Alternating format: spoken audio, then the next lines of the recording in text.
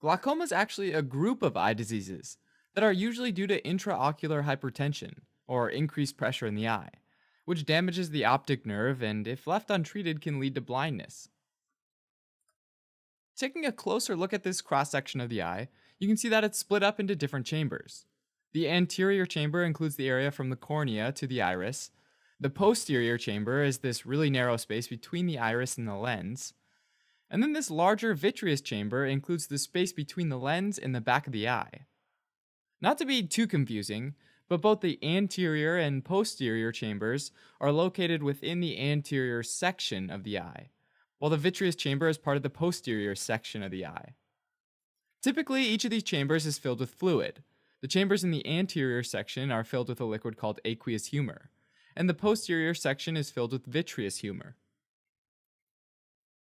The aqueous humor is a transparent, watery fluid that's secreted by the ciliary epithelium, which, in addition to secreting aqueous humor and providing nutrients to the lens and cornea, it provides structural support and helps to keep the shape of the eye.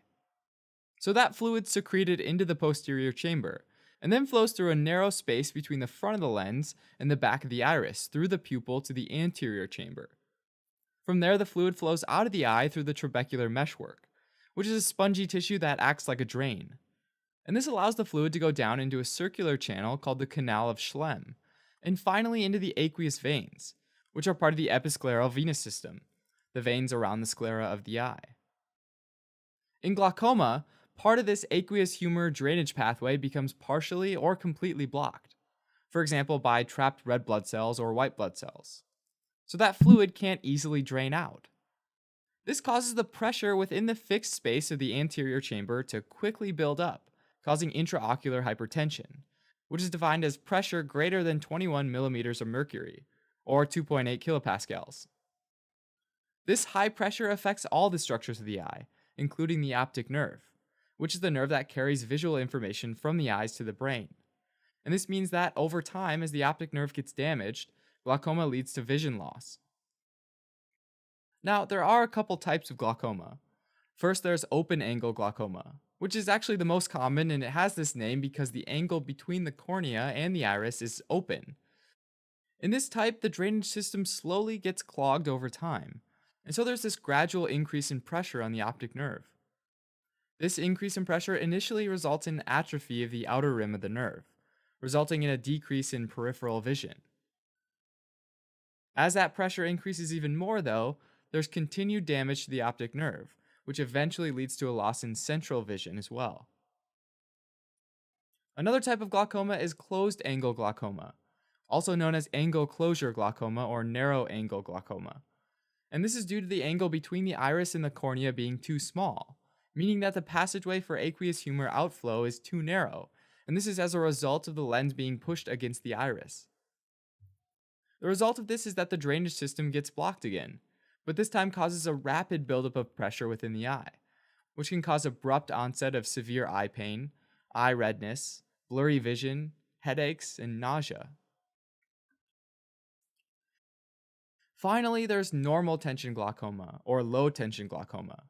In this type of glaucoma, there's normal pressure in the eye, and the optic nerve's actually damaged by an entirely different process, like prolonged steroid exposure, diabetic retinopathy, central retinal vein occlusions, or eye trauma. For diagnosis of glaucoma, tonometry can be used to assess for increased intraocular pressure. Also, though, visual field testing can be done, as well as looking directly at the optic nerve and checking for signs of damage. In particular, that pressure on the optic nerve results in a thinning of the outer rim of the nerve, which starts to give it this cup shape, and this is called cupping, and it's often seen in individuals with glaucoma. Even though glaucoma is not curable, it can be slowed with treatment. If the underlying issue is intraocular hypertension, then it can be managed by taking medications that decrease the pressure in the eye. For example, beta-adrenergic receptor antagonists, which decrease the production of aqueous humor and therefore lower the pressure.